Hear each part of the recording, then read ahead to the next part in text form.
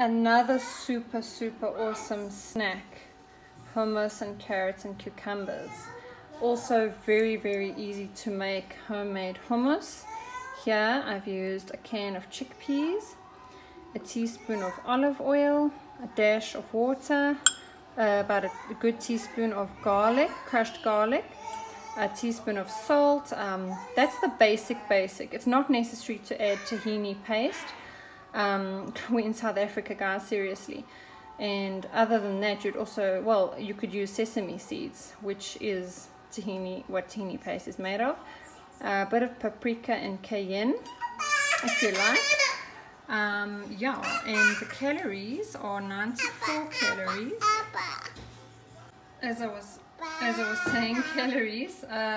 So for about a 30-gram serving of this hummus, you're looking at 94 calories.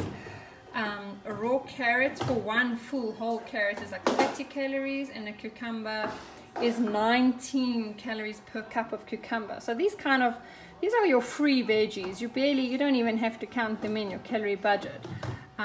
Just the hummus obviously carries the calories, but it is well worth it. Highly nutritious.